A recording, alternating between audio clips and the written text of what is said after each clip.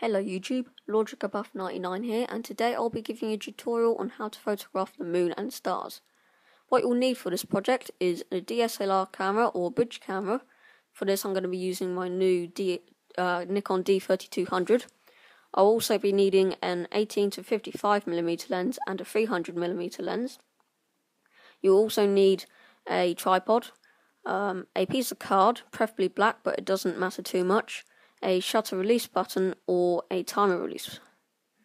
So first of all, for the moon, you're going to need the largest lens you have, or zoom. Set your camera up on the tripod, and for manual mode, set to 1/1000th of a second at f7.1 and ISO of 200.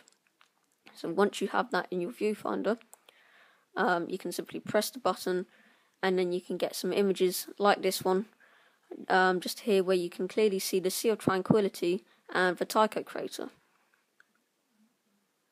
So for the next one, I'm going to be photographing some stars.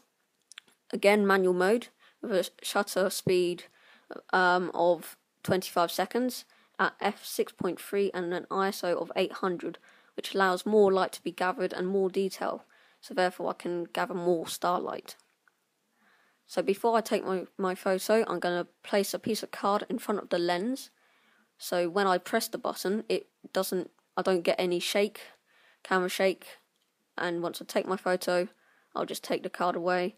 And then using this technique, you can get some images just like these, have things in the foreground, like my telescope here, and images of the International Space Station and stars. So for my final section, I'll be using a shutter release button. Now I have a delay of 2 seconds with a shutter speed of 20 seconds and intervals of 5 seconds. And I'm going to be taking 40 images in this section, but I can change that by pressing the set button and going up and down using the key buttons. But for this I'm just going to be keeping 40, and I can choose whether I want sound with it or not. And then I'll just press start and my camera will start taking photos. Now at a later date I'll be able to stack these photos and make images similar to these. I do this on Photoshop or something similar to the Photoshop, and you can get some star trail images, and it's quite a good technique to use. So that's it for my tutorial, so thanks for watching.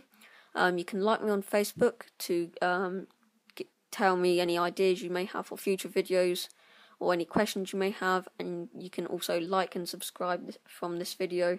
So thanks for watching, and I hope to see you soon. Bye.